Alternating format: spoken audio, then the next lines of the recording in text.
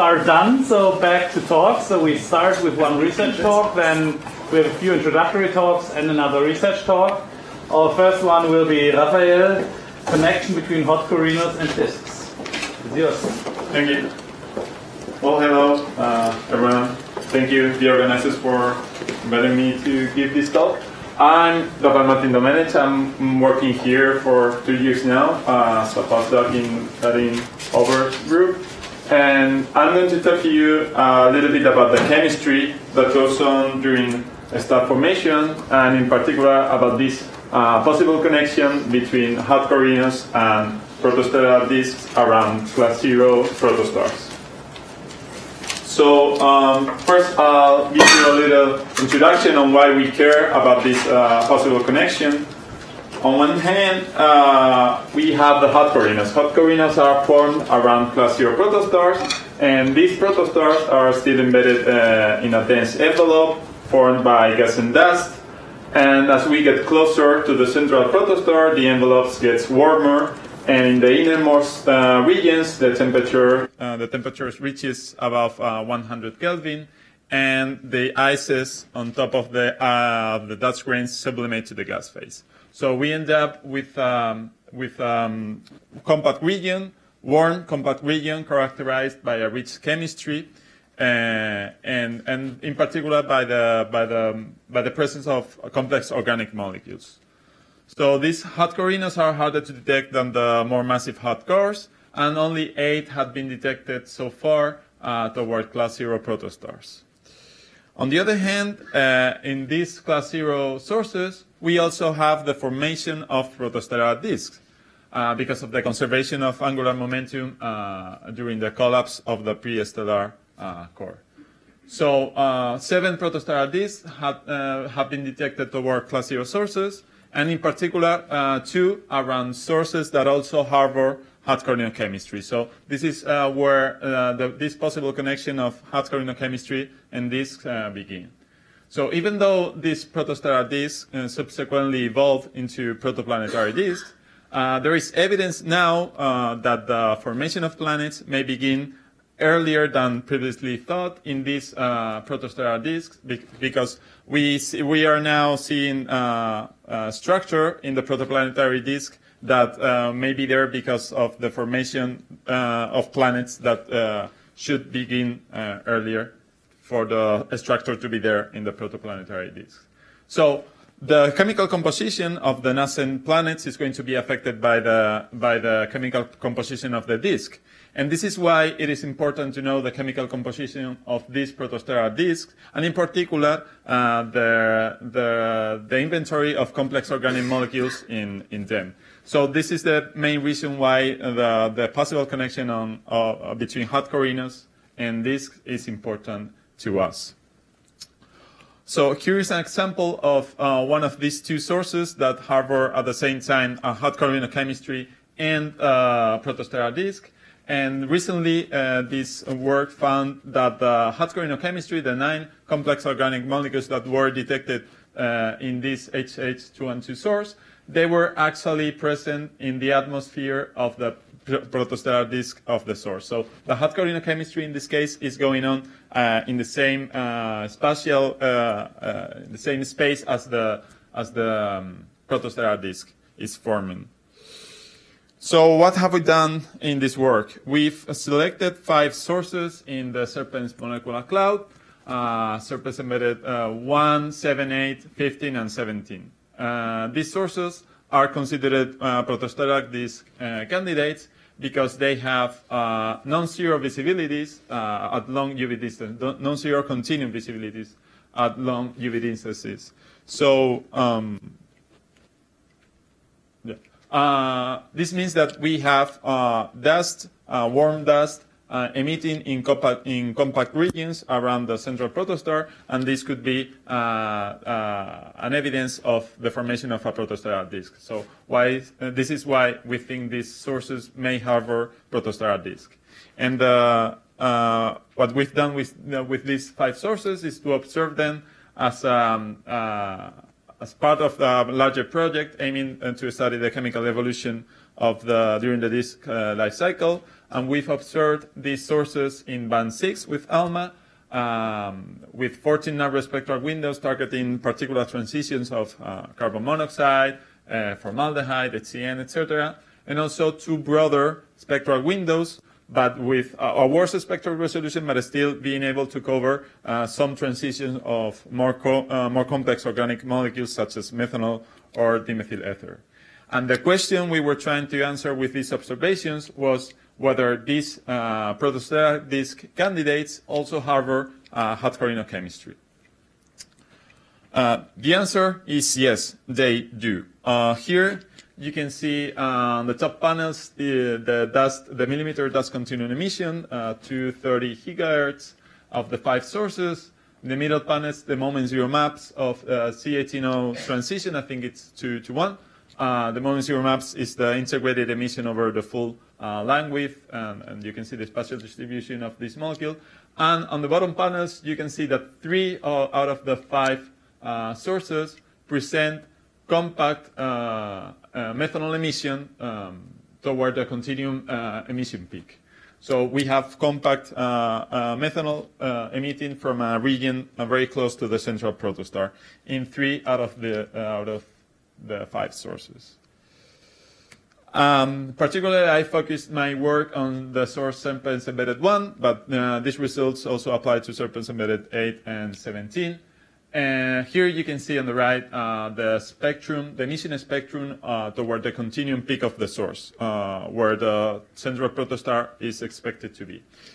So we detected 36 lines above 4 sigma, corresponding to 10 chemically distinct species and 7 isotopologues.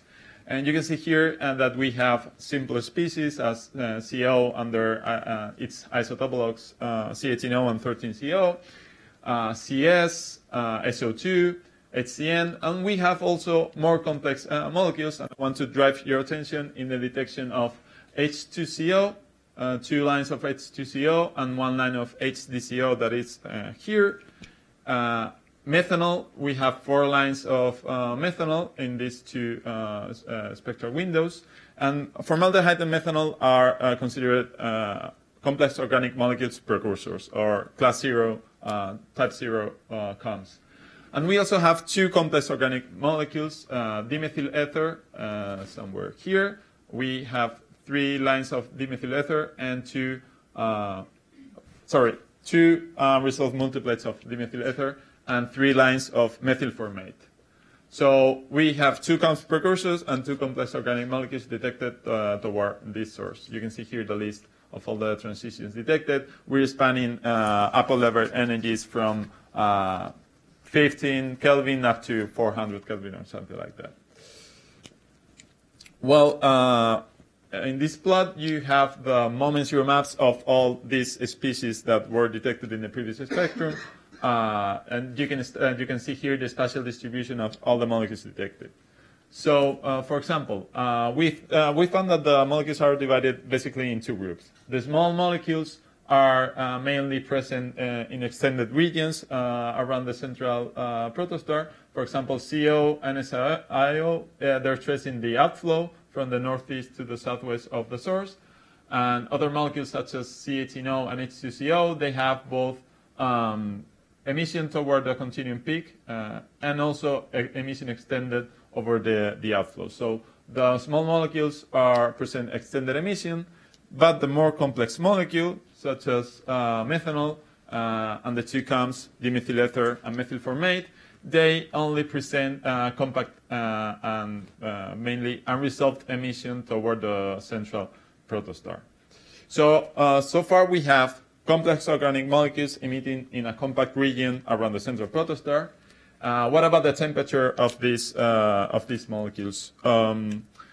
Only for methanol, we had a sufficient number of lines spanning a wide range of upper level energies, so we could build this rotational diagram here and calculate its rotational temperature. It's 260 Kelvin. Since the other complex organic molecules are emitting in the same region as methanol, we can assume as a first approximation that the rotational temperature is the same.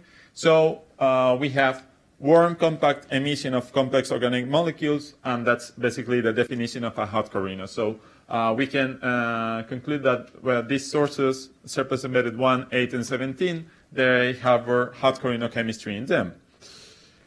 But what about the protostellar disk? We were saying that these sources were protostellar disk candidates because of the non-zero visibilities of the continuum emission. But can we say something about the protostellar disk with these line observations? We can say something, but we're not pretty sure about it. So here you have the high velocity moment zero maps. This is the integrated emission, but only for the high velocity channels with respect to the velocity of the source. And it's divided in the red and blue shifted emission. So you can see only for C18O and H2CO, especially for C18O, that the high velocity emission is distributed from red to blue shifted velocities in the direction perpendicular to the outflow that was northeast to southwest. So, and you can see that in H2CO, a little bit worse. And for the complex organic molecules, the emission was not resolved, so we cannot say anything about the rotation of those species. But in this case, this is a sign of rotation, but rotation doesn't necessarily mean the presence of a Keplerian disk. It could be just the infalling rotating envelope infalling into the central protostar. So we try to study this with the PV diagrams, the position velocity diagrams. You see here for C18O and H2CO, there is a spin-up feature. The red and the blue shifted velocities are distributed along the east and the west side of the source. But this could be explained by the red curve, which is Keplerian rotation. But it could also be explained by maybe by the orange curve, which is just infalling motion. Here in the PV diagram, in the direction of the outflow, the emission is pretty symmetric, and that cannot be explained by the infalling motion. So maybe we do have a protostellar disk going on there, but we cannot rule out the presence, the contribution of the infalling rotating gas. So to conclude, we have complex organic molecules in this source. We have, therefore, hot corinochemistry going on in this source. We may have a protostellar disk also in this source, but we need better observations, spatial resolution, and even more deep observation of this source to say for sure. And that was all. Thank you. Thank you very much. Thank you very much. Questions?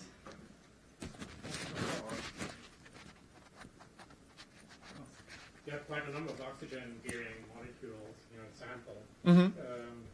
And for the planetary-adjacent later evolutionary stages, as you know, oxygen is very often depleted. So do you see any evidence for depletion, or is this just a normal CO ratio as provided? I hadn't studied the CO ratio because I've only focused on the complex organic molecules, so I don't know, for example, the abundance of CO or anything like that.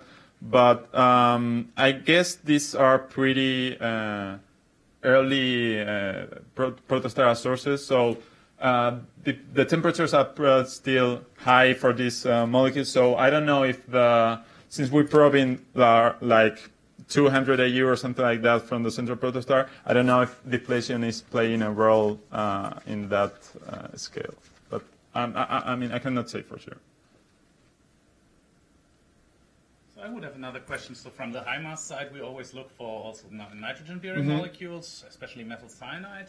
You didn't mention this. Is this in your setup, or couldn't even try this? Or methyl cyanide, I don't remember if we cover. If we cover, we don't detect it. But I think we don't cover any methyl cyanide transition in these observations because we were trying to observe them in a proposal that was not accepted in the last cycle. So, yeah. In principle, it could be, but one would need in your narrow windows whether it's there. Yeah. No, you cannot. Yeah, it's pretty blurry. Yeah. Okay. Is there any more questions? If not, then let's thank. Oh, please. I was wondering,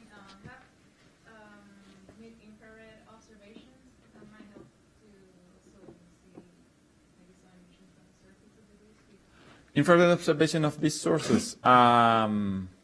Not sure. I'm not sure actually. So this is the paper that we used to select the ENOC 2011 to select the sources. Maybe they mention some infrared observation in this paper. I could look for it and let you know later. Okay, then let's thank Raphael again.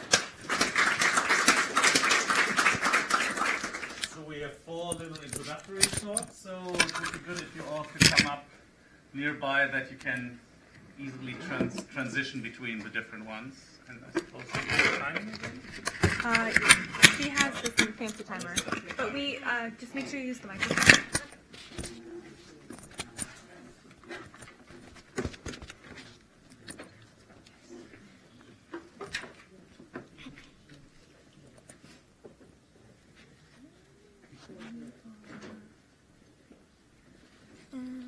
Oh, we're just doing one shot on the conference.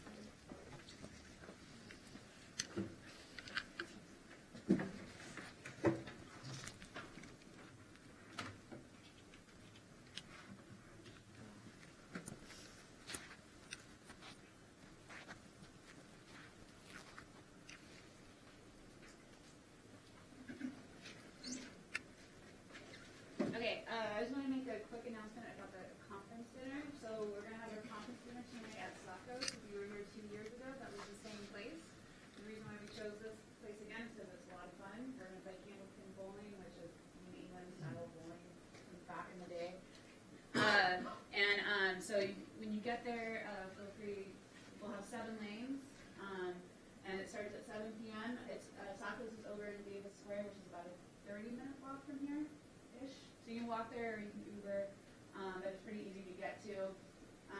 With dinner, it's going to be kind of like buffet pizza style and salads.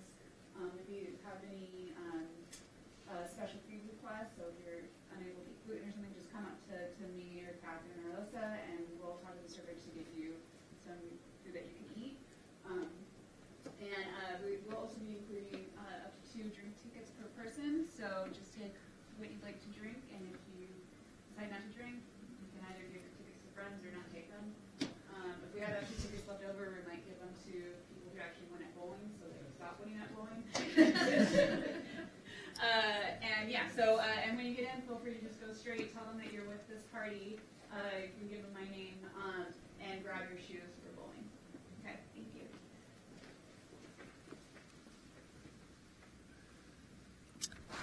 All right.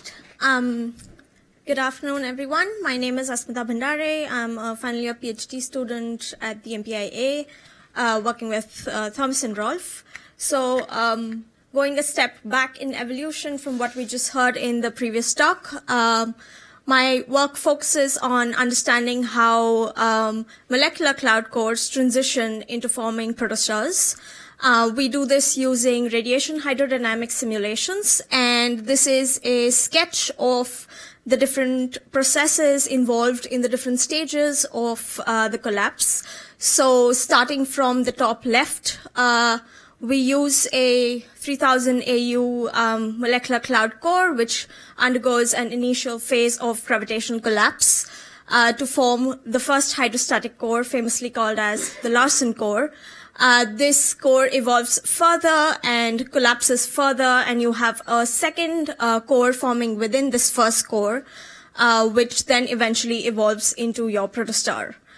During this, between the phases of the first and the second core formation, you also have disks forming around these objects. And if you want to know more about how this entire process works, come talk to me. We do this using 1D and 2D hydro simulations. The advantage of 1D simulations is that we can span a wide range of initial conditions, and the main result from this work was that the first hydrostatic cores are non-existent in the high mass regime. So for those of you looking for these in the high mass end, good luck. And from the 2D studies, find, owing to the highest resolution that we've achieved for the first time for these studies, we see indications of convection at these very early stages. You can scan this QR code to look at a movie of the entire collapse process in 2D. This is also available on my poster, so feel free to enjoy the movie. Thank you.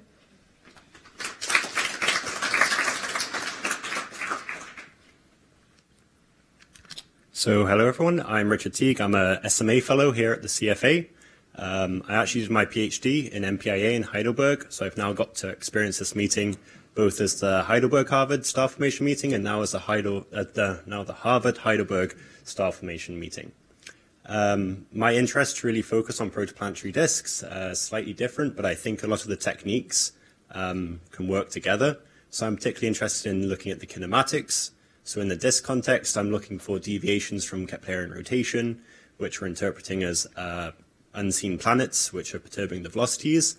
I'm also looking at ways that we can extract the 3D kinematical structure of these disks. So here in the bottom right, I'm showing the sort of 2D velocity structure that we've managed to pull out of some of the D-sharp observations that are showing these collapsing flows that we're claiming are due to planet open gaps within this disk. I'm also interested in looking at molecular excitation, so what can we learn from line ratios and modeling things in non-LTE. And I've also recently started looking at line polarization observations, so this is essentially just a lot of non-detections, but it's interesting to see how far we can really push the new instruments. I spend a lot of time trying to publish the codes that I'm using, so a couple of ones that might be of interest to people here are better moments. So this is a push away from trying to use the traditional intensity-weighted average velocity as a way to make moment maps, some slightly different ways, which I think produce nicer rotation maps. We've got GoFish, which helps you try and search for weak line emission if you know the velocity structure of the source you're looking at. And finally, Eddy, which is something you can use to measure extremely precise rotation profiles. So if any of those sound interesting to you, come find me later. Thanks.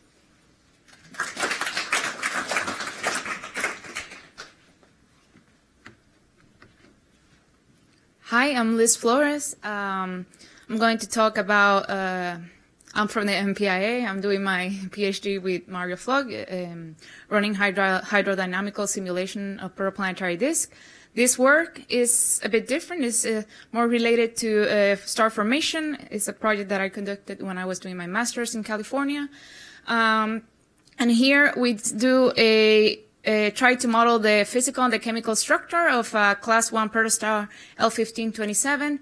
And so we know that ALMA and also KARMA probes continuum and spectral line emissions that comes from disk and envelopes from protostars.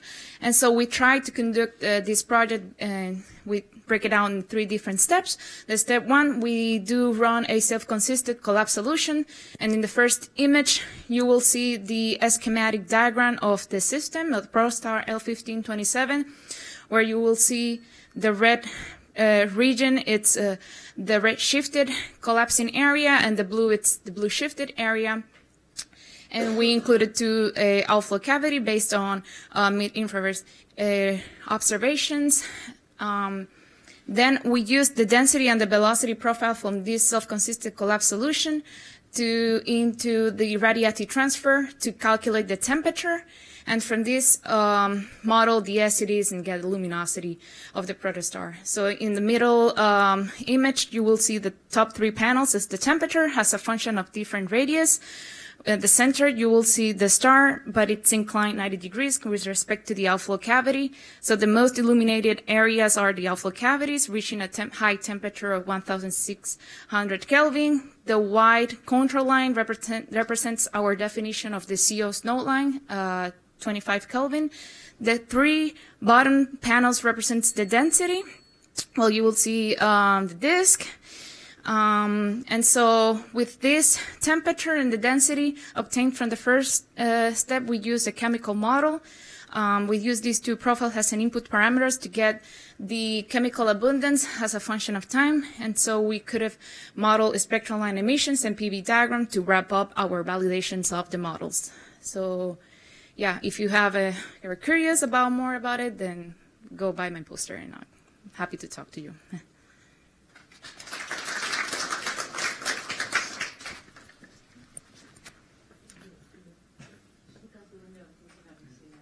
arrange that for you. Yeah, afternoon, everyone. And I'm Chun Jiang-yin, and I'm an undergraduate intern here at CFA, and I was working with Dr. Garrett Keating. And our recent work is blind search for the high redshift galaxies. So unlike you guys playing with reserve sources, we just do this often to make most use of our data sets and get more sources as if possible. So basically, what we do is we smooth the given data sets, spectral cubes, and then select voxels that satisfies the certain selection rules, and then we cluster them into sources, and we fit the lines to get a most likely candidates list. And we also do cross-validation using multi-wavelength survey data sets from infrared to X-ray survey. And unfortunately, our line diagnostic and analysis part is still in progress. So here is an interesting example of our most brightest sources.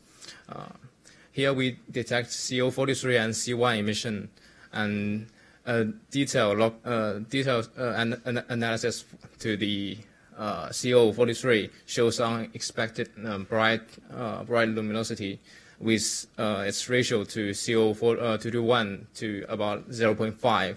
This highly excited CO implies that the temperature of the gas is pretty high. So that may change its classification from a normal BZK galaxy to a dusty star formation galaxy. So this will lead to an overestimation of its total gas mass. For this classification will not only influence its CO ground luminosity, but also its conversion factor of CO to H2 mass. So if you are interested in my research, you can talk to me later. Yeah, thanks.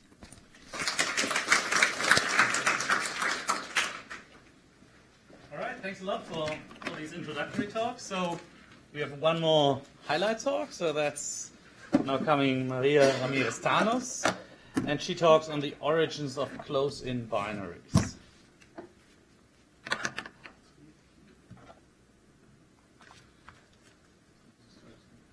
Sunset.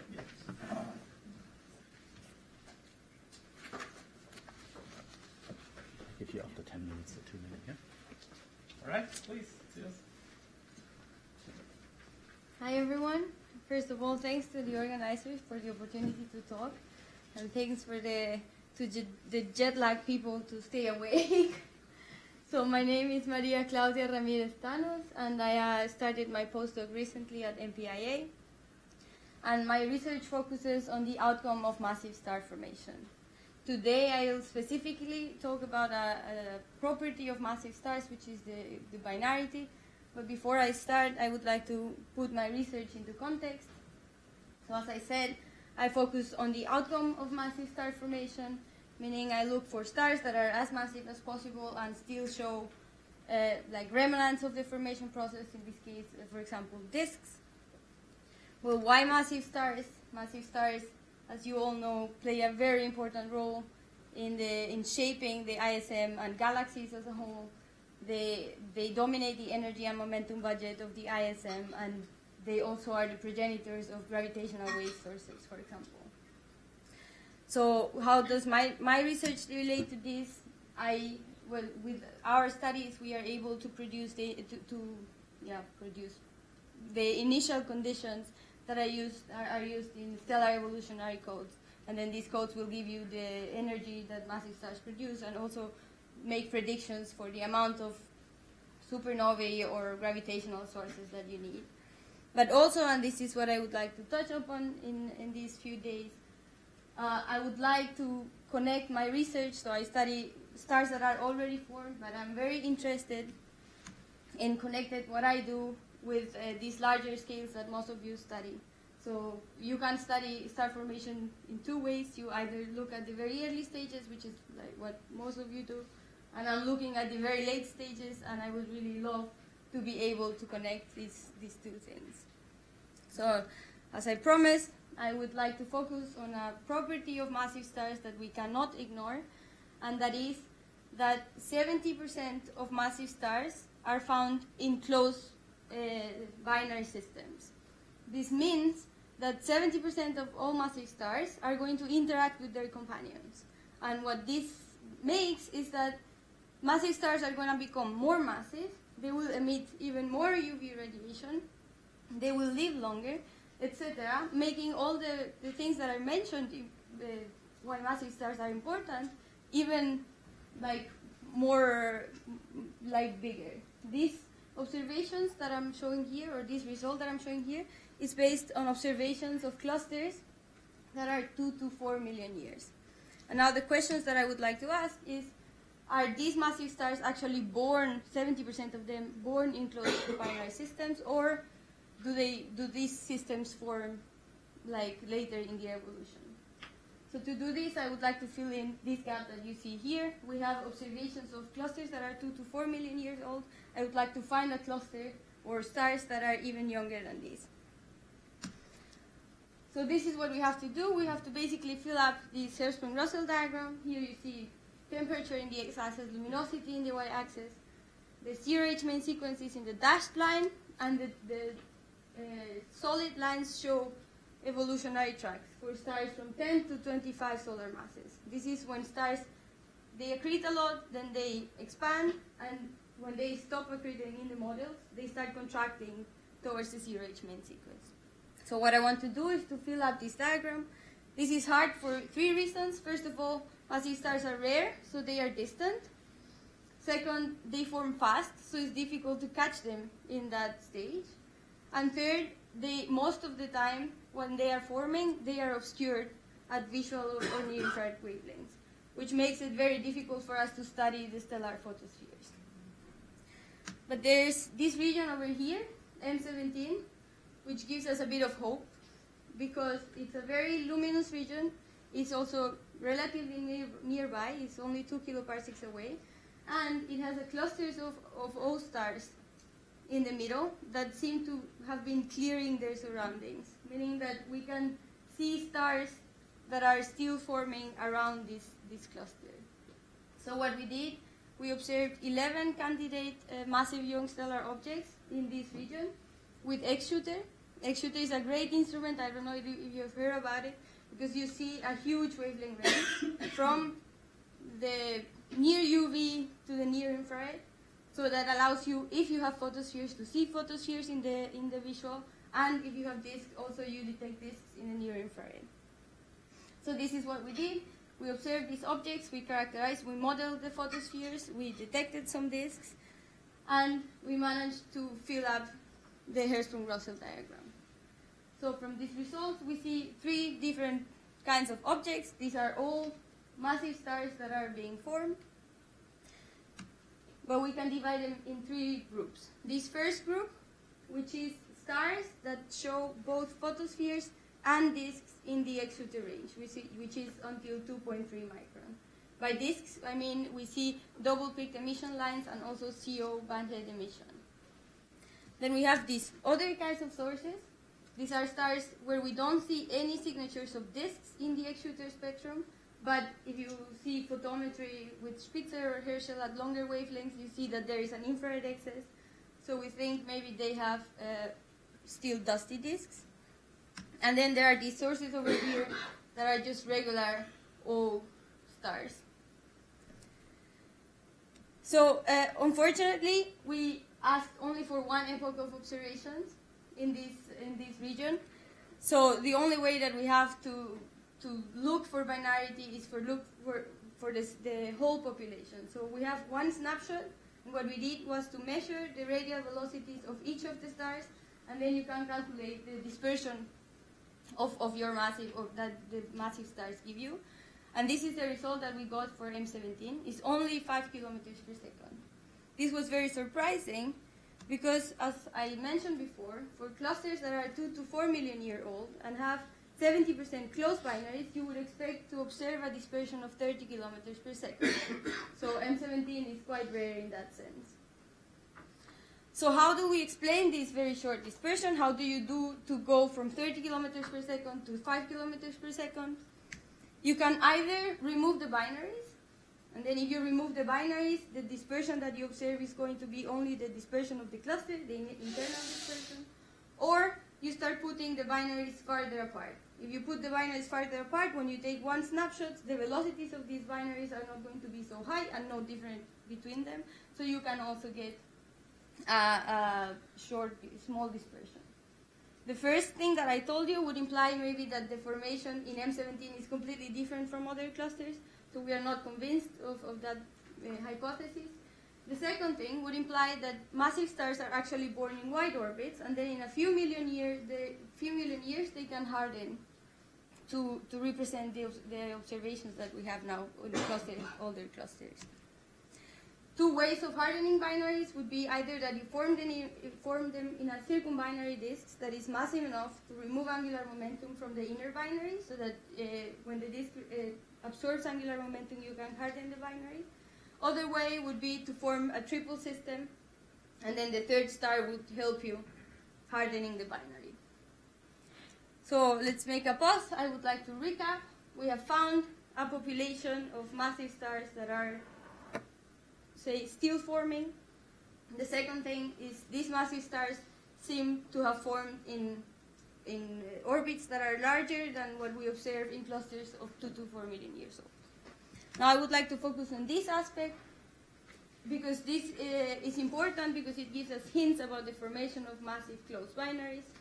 If this hypothesis is true, this would mean that you expect a trend of the dispersion of the cluster with age. So if binaries harden, as the cluster gets older, you would expect the dispersions to get higher.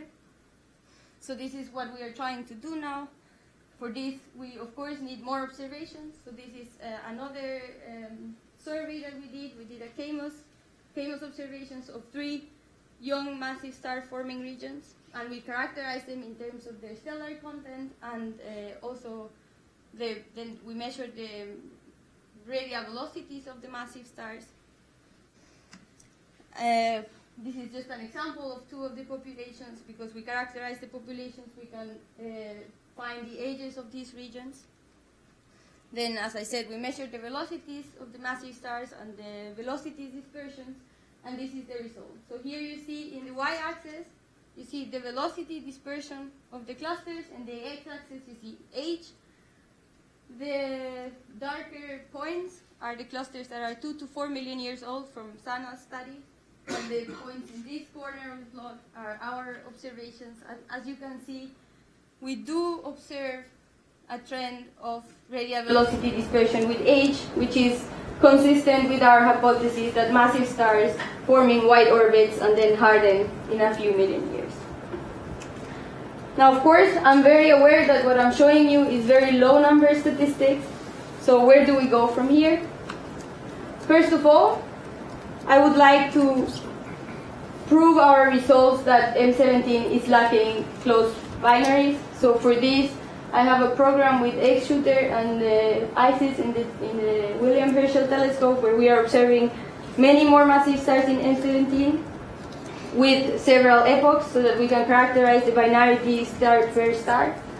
Also, if what I'm telling you is true, that they are born in wide orbits, we should find these wide companions that I'm claiming there exist. So we have also a program with sphere, NATO, and gravity to find these companions around massive stars. Third, we need more points in this plot, so I would like to do a survey of massive star-forming regions to be able to do these measurements more precisely. And fourth, we need to characterize the disks. I learned today that this is not so easy, but we have an ALMA program where we will observe some of these disks, see if we can measure maybe the masses, see if they are massive enough to harden a binary, for example. Yeah, to finish, I would like to let you with these conclusions. We found a population of stars that is actually very young and massive enough that we can compare it with older populations of massive stars. And second, massive stars seem to be born in wide orbits and then harden over time. Thank you for your attention. I'm happy to.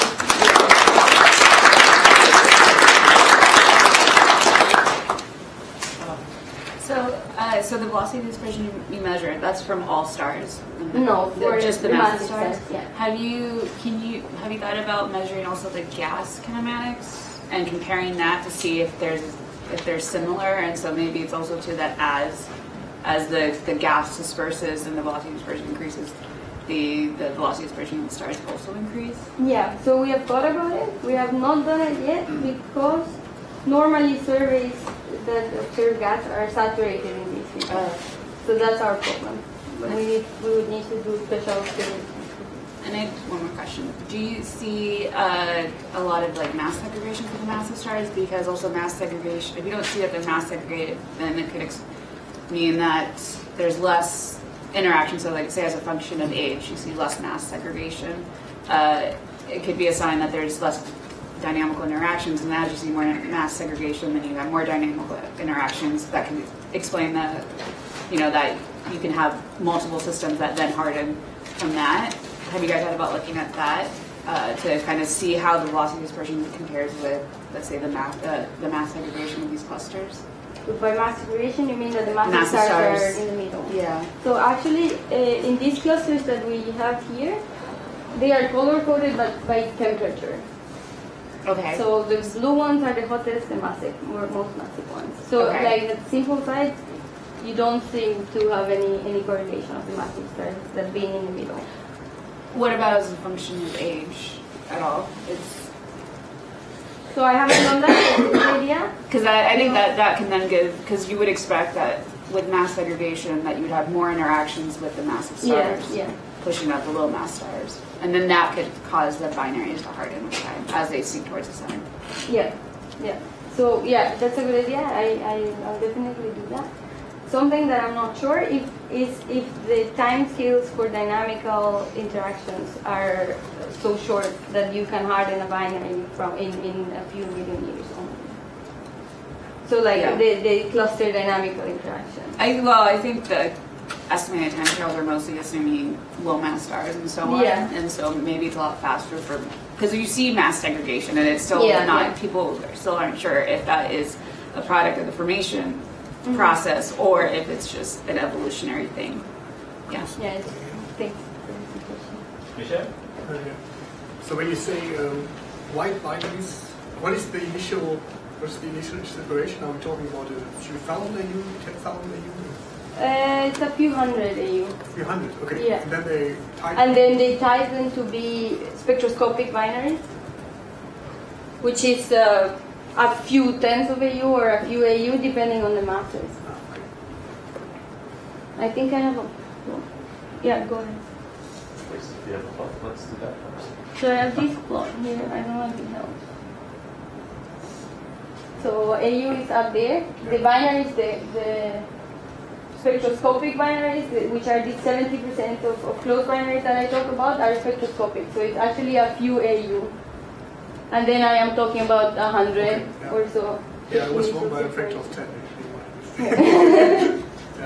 Thanks.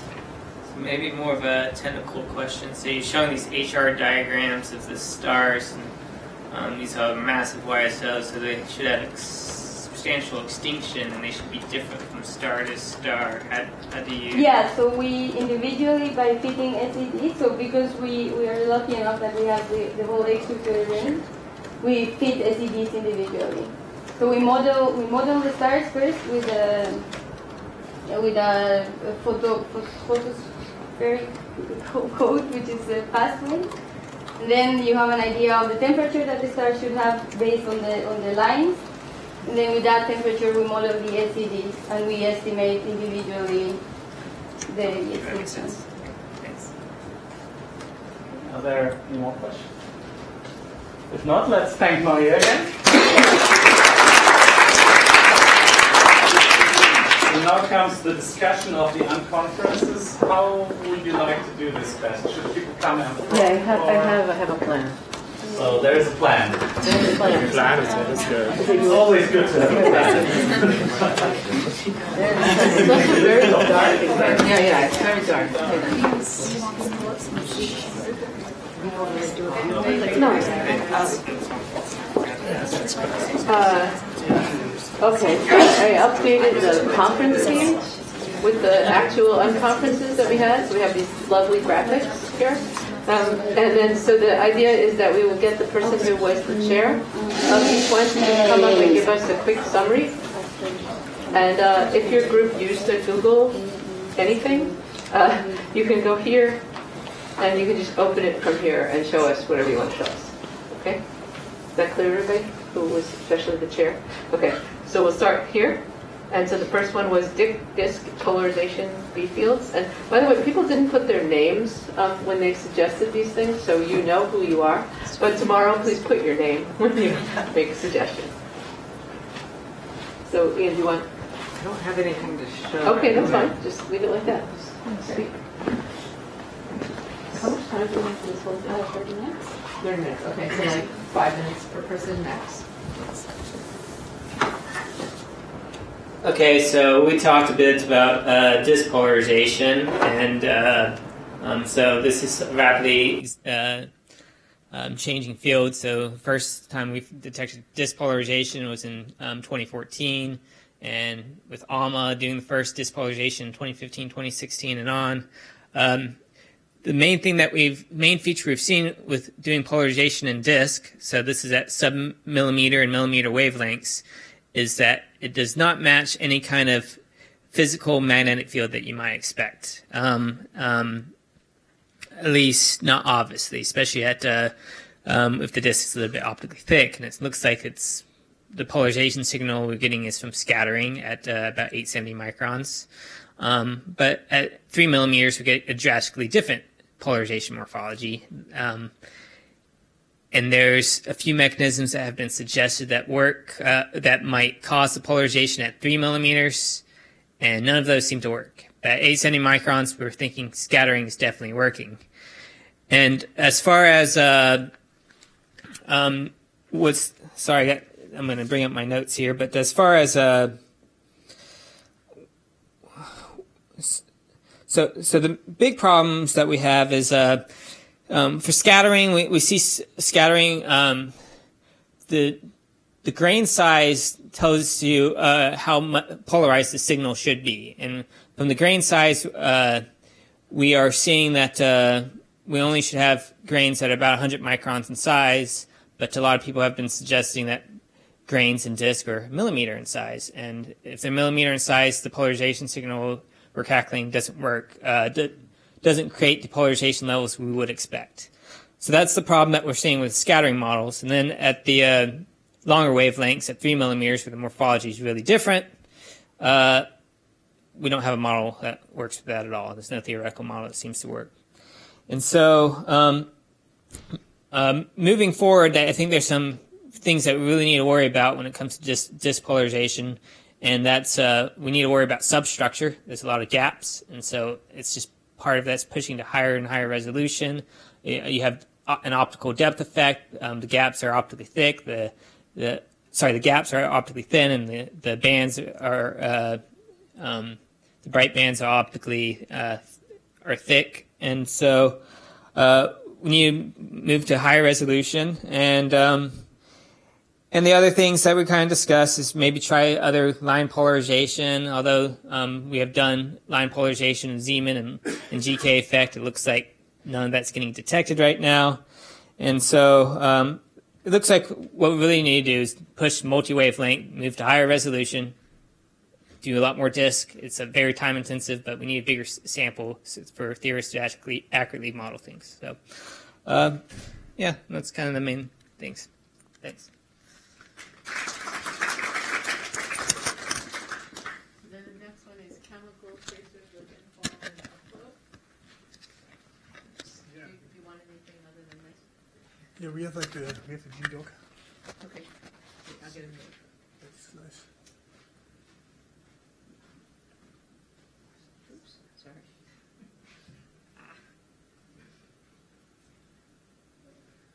Which chemical tracers is one? Yes. This one? Yeah. All yours. Oh my. Okay. Yeah. So I was dumb enough suggesting this session because I was very curious, but I don't know anything about it, about chemical traces, and I was hoping for some expert in our room. But So let me try to do my very best here as a chair. So the reason why I was interested in this was infall and outflow. I was thinking in the context of protostars, because we have the filamentary structures in giant molecular clouds, and it seems to be that there are a lot of filamentary motions, which also corresponds then that you have some signs of infalling motions also at different times, and outflows. I was particularly interested in the outflow from young disks, as they are also a sign of magnetization, and so in that way also an indirect measure of it. So then what we talked about then was we talked about the gas kinematics in disk, and Liz talked about presented her work briefly in a summary before. So have a look at a poster where C18O is a pretty good tracer for the outflow for the low density gas, because it's not as optically thick as CO. This is in the context of disks. So I think I will go to detail of the model, because we heard this before. Then we're thinking more about, so what is a good trace of infall in the context of star formation? Then based on some preliminary work by Jaime Pineda, we were talking about HC3N and why that might be a good tracer. While doing that, we found this kind of nice summary there, where you can see the link up there. I think it's a very biased summary, but still you have you have different traces, and you can see what they are tracing for dense gas, infalling gas, outflowing gas. So feel free to have a look. We briefly mentioned NH2CHO for shucked regions, and for the outflows, also still in the context of protostars, so called SiO2, because that is like a common and good tracer because of dust sputtering. Then we kind of shift gears a bit and talked about infall in a larger context, so in the context of stellar towards clusters, so like on parsec scales. And Perry presented his work, or talked what that absorption might be a good mechanism there to use for work with Sophia. And he mentioned then like that the ammonia line at 1.2 terahertz might be a good tracer there for future observations. So did I miss anything else? Maybe Catherine, you want to add anything? Okay, thanks.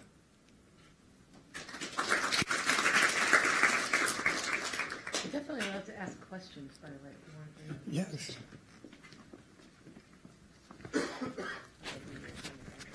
So thank you. So now it's about the dynamical star formation, and as Alyssa phrased it, was the part one of that. Maybe we could do part two later. So we had from these parts, in the beginning we really started discussing whether some people would defend the virial equilibrium or whether nobody would defend this, and we're all on the dynamical picture.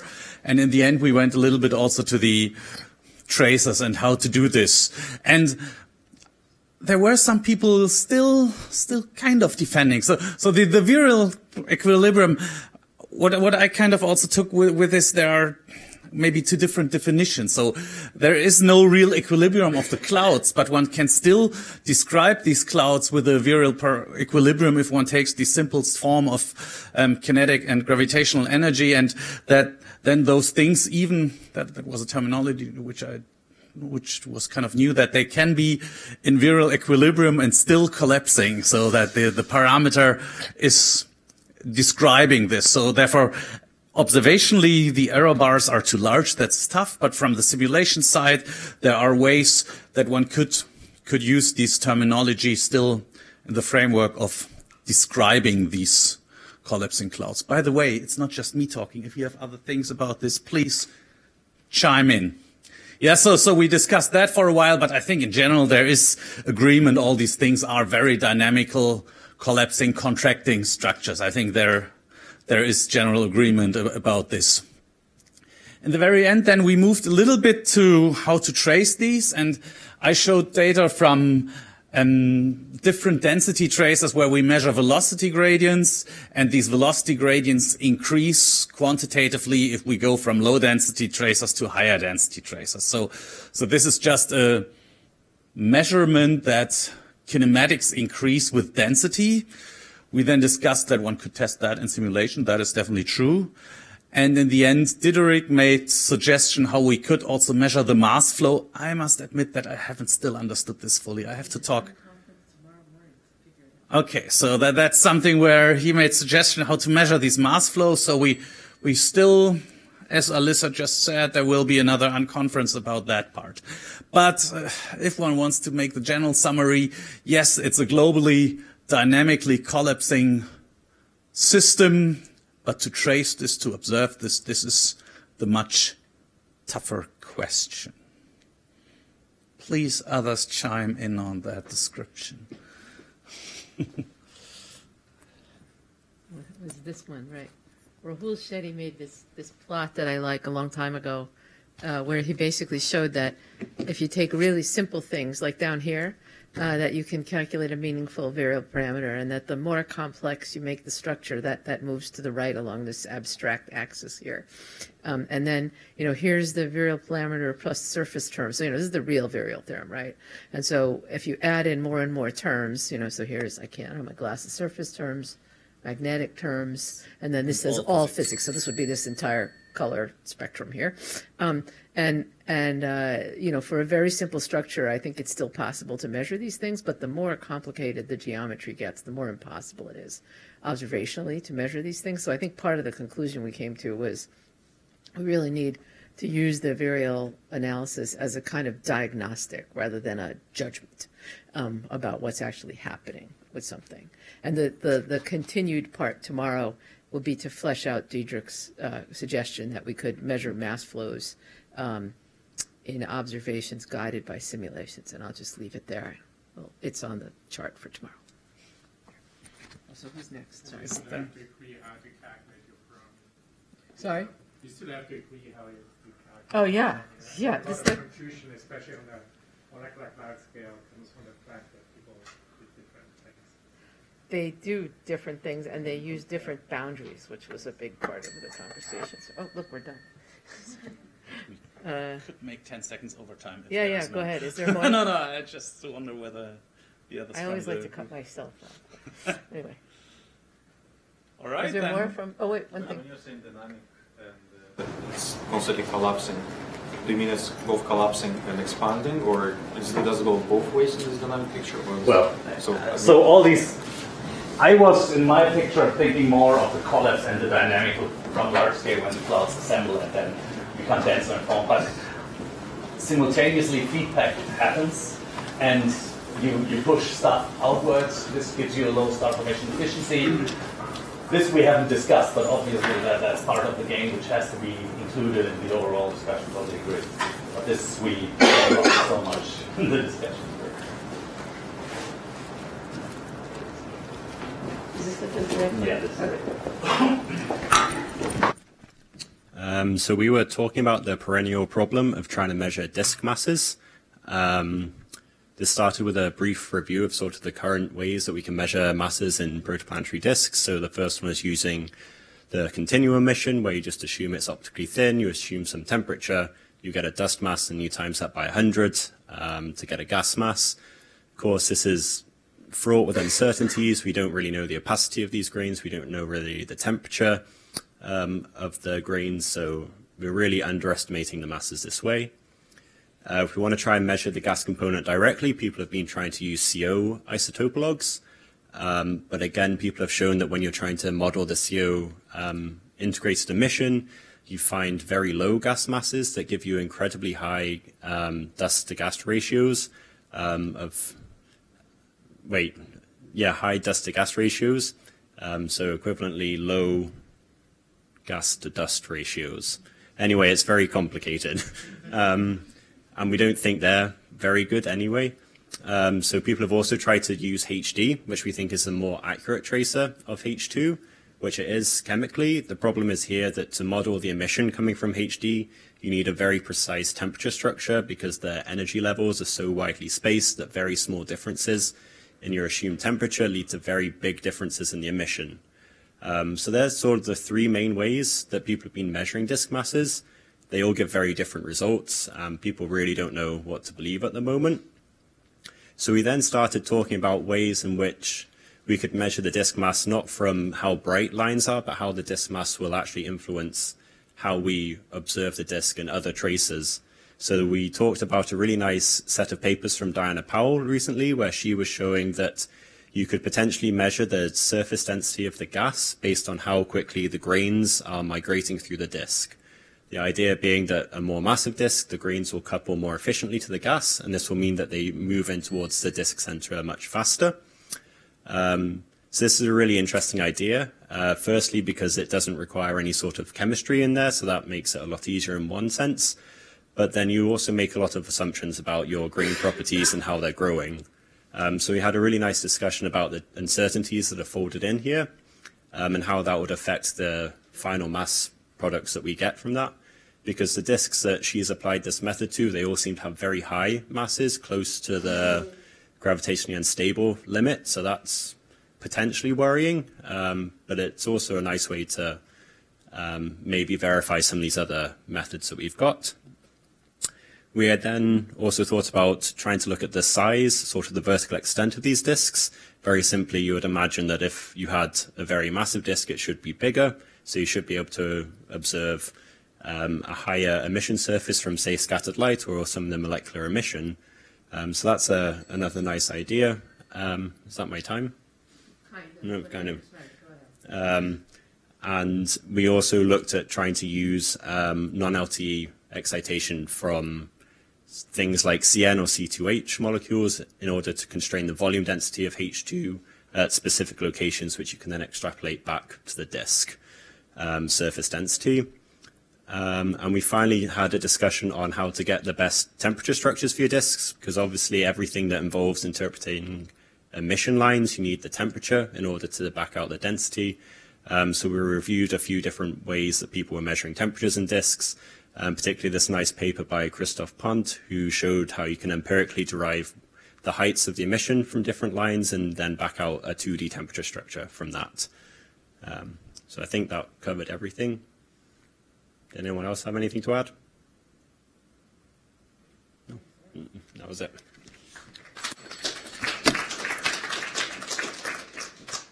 Okay.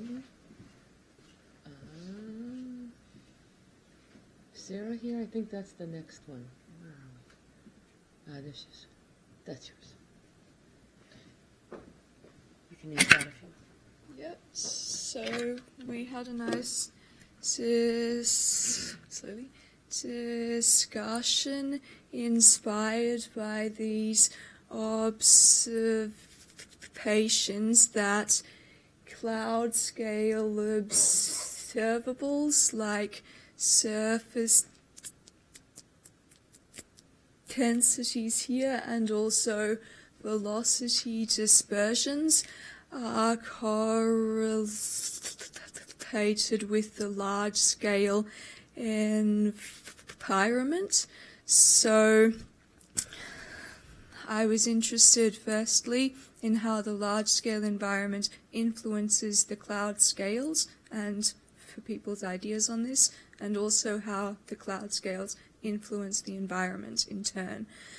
So Padim gave a nice overview of his work of the cycling of gas slowly between high volume densities and low velocity dispersions, and then up to higher velocity dispersions and lower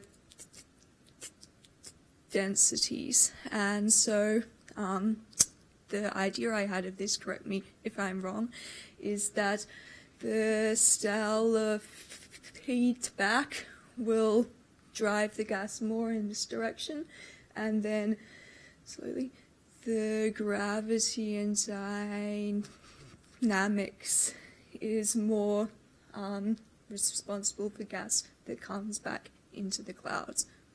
But yeah. There's a mix of processes, and they all the contribution of different processes like feedback or dynamical evolution of gas between phases. It depends on the large scale within the galaxy. So, for example, these plots, they just show this same diagram, so which is very similar to what is seen in observations. It's sigma as a function of density, and it changes with the galactic environment. So the bottom plot is closer to the disk center, and the upper plot is on the outskirts. And different parts of this diagram are populated by different processes. So, for example, on the inner parts, it's large-scale turbulence driven by stellar feedback in these simulations, at least. And at large distances, it's spiral arms. This may give some insights into what may be different in these observed galaxies where velocity dispersion is a function of certain things. And then we added this square to indicate where CO clouds are actually able to be observed, which connected to Melanie's work, which was on the archive this morning or yesterday morning, I think. Yes, yesterday. Yep. Which was on the archive this morning, about how there's a threshold in the average molecular hydrogen surface density above which the clouds are coupled to galactic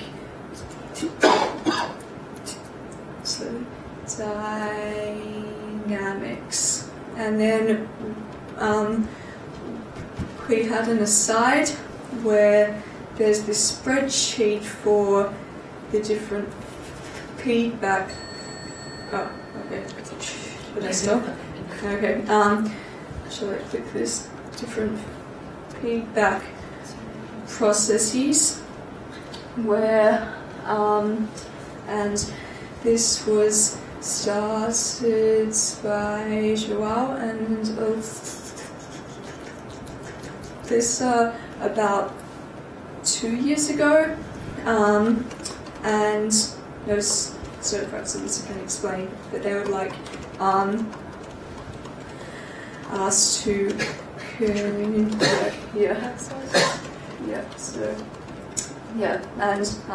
and this was connected to our discussion because there are scales on which the feedback is has the most influence. And then that takes us to a possible conclusion. Oh, sorry. Just. I think we might be in group one. Oh, sorry. Okay, I've lost this. Galaxy. This one. Yes. No, so the possible conclusion I came up with is that is it even a useful thing to talk about environmental scales influencing the cloud scale, or if we should consider the hierarchy of densities instead.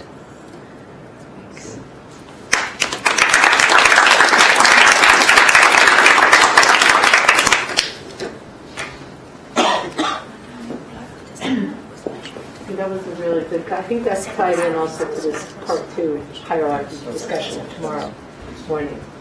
So yeah, tomorrow morning are we starting here? Yeah, it's the same. It's the exact same thing. Right, but we didn't bring the big white sheets for people to write down there. Just tomorrow morning at the very beginning of coffee. We can use the board. Or we can write it on the board. Yeah, and just take a picture. Yeah, because if you have ideas overnight, we can just write them right through the coffee in the morning when you come in here. So anyway, there's one more. Molecules. Who did molecules? And is there a Google thing? Somebody talked about molecules. Did Shmuel do that? Maybe. Who else was there? He's not here. Oh, okay. Is anybody here who was there? Simon, did you want to say anything? Molecules aren't involved with the self-formation rate. Basically, the bottom line. Okay. Yeah, molecular cooling is not important for controlling the self-formation rate. Controlling the star formation rate. He said molecular cooling is not important for controlling the star formation rate. I'm not agreeing or disagreeing with that statement. I'm just repeating. I don't know. I don't have an opinion. Okay, so that one doesn't have notes, so we can't. Oh wait, does it? There's an objection here of the notion. There's an objection? Oh good, here. So in simulations, it's used as a tracer. There's observational evidence that in observed normal star-forming galaxies, star formation is well traced by molecular gas. So the relation between surface densities on kiloparsec scale is almost linear. And then it's just used as an empirical model for star formation in galaxy simulations where star formation can be resolved. So then this means then it's the question whether subgrid modeling of star formation is important or not. Is this correct? Or? Yeah. I mean, the fundamental problem is that correlation is well established at solar metallicity, and the solar metallicity works very well. But it's very dangerous to then take that same thing and extrapolate it to very different metallicities. And if you do that, we will get the wrong answer. We've established this fairly well in simulations. So you shouldn't be using a star formation model that depends on H2. You should be using a star formation model which depends on cold dense gas. The solar metallicity gives you the same answer, but at very different metallicities, it does not necessarily give you the same answer. That's really the bottom line. Sounds like this will repeat that. So just to remind you of what Anna said, this is where we're going for dinner and bowling. And I think we should all try to bowl with people we don't know very well, just as my own personal suggestion. I'm terrible at candlepin bowling. Anyway, right, just so you know, candlepin bowling is like a historical New England thing. So for those of you who have not done it, this is like kind of a museum experience going to this bowling place. But anyway, I think we are adjourned. Is there anything else? No, but you guys should definitely. So like it's walkable from the hotel. I'm not sure where everyone's staying. Many of you are staying at Porter Square. So yeah, from there it's only about 10 minutes. It's like a 10-minute, 15-minute walk. So should we? Is everyone? So raise your hand if you're going to walk over from Porter Square. So I would recommend. Are you guys all at the hotel? I mean, I would say you guys could just all meet together and walk together. We'll be out.